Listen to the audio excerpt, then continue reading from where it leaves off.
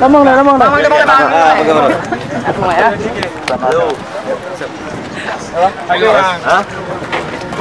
Mewakili Ketua Skol Iqbal ingin menyampaikan sesuatu kepada tuan rumah, yaitu supporter dari PSAP Sigli, baik itu PAR ataupun LAN, yang pada hari ini telah menyambut kita dengan sangat luar biasa sekali.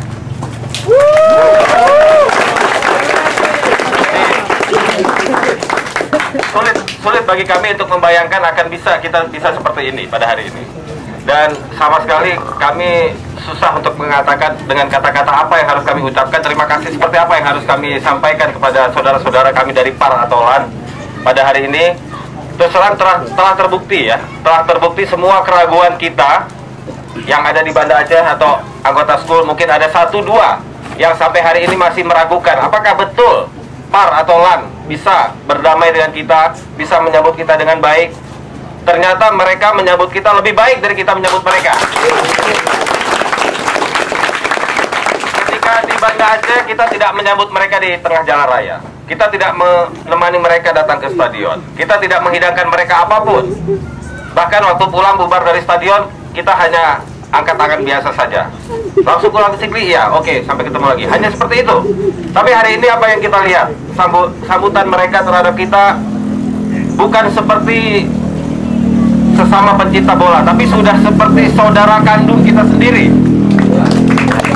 Jadi mungkin kata-kata itu tidak cukup untuk menggambarkan apa yang kami rasakan, tapi mudah-mudahan itu sudah mewakili bagaimana perasaan kami seluruh anggota school pada hari ini.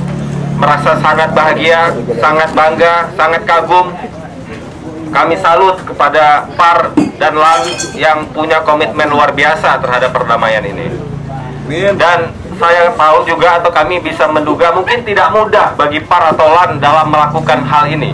Tentu ada warga Sigli atau warga PD lainnya yang masih mengatakan kepulauan kami, hanam pubu, hanam pucang, samburawanya. Masih ada. Itu di Banda Aceh saja juga masih ada seperti itu. Ya, jadi memang susah bagi kita, sulit bagi kita untuk ingin berdamai. Ternyata tapi hari ini semua kesulitan itu, semua hadangan, tantangan dari pihak lain bahwa yang meragukan kita bisa berdamai hari ini sudah kita jawab, dan kita hari ini sudah bisa kita katakan bersaudara, PSAP dan Persiraja tadi.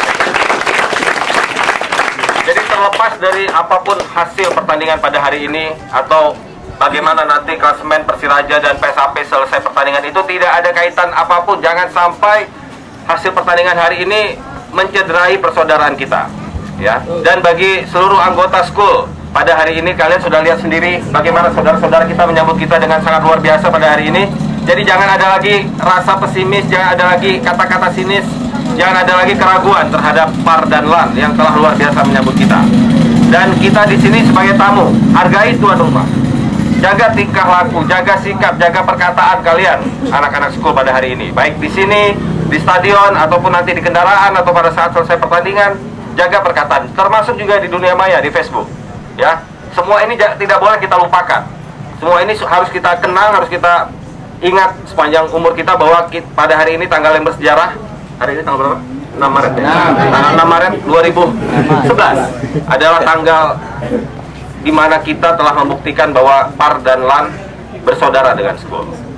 Ya, jadi apapun yang terjadi di lapangan nanti, walaupun ada perselisihan antar pemain atau ofisial atau penonton lain yang melakukan tindakan-tindakan yang tidak terpuji, school tidak boleh terpengaruh. Pada saat di Banda Aceh, saya masih ingat sekali Bang Eris waktu itu terkena lempar aqua dan basah bajunya. Tapi dengan besar hati, Eris tidak marah.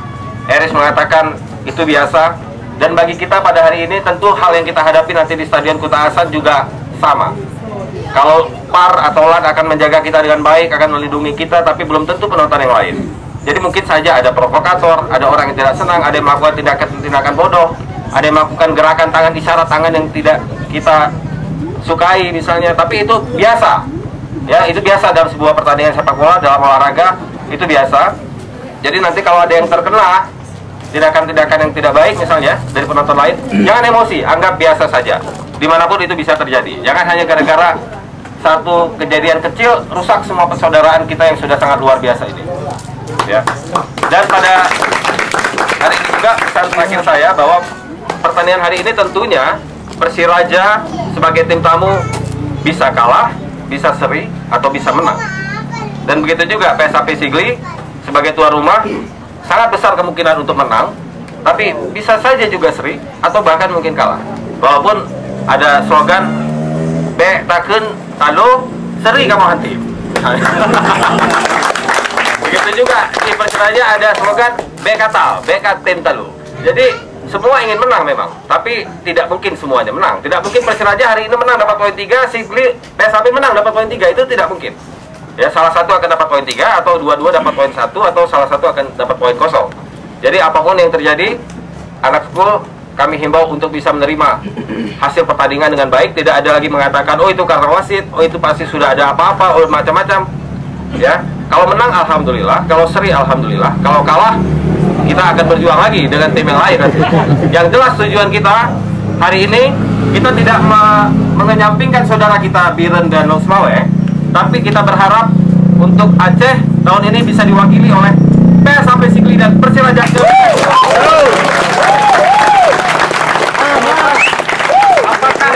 Apakah nanti di klasemen akhir PSAP nomor 1, Persiraja nomor 2 itu nggak masalah, atau Persiraja nomor 1, PSAP nomor 2 tidak masalah. Yang penting tahun depan kita sudah di Liga Super. Pengalaman saya yang bisa saya sampaikan, saya persilakan kepada Bang Eris untuk menyampaikan pesan-pesannya. Terima kasih. Wassalamualaikum warahmatullahi wabarakatuh. Mana kita saudara, di sini sepul, di sana depan, di mana-mana kita saudara.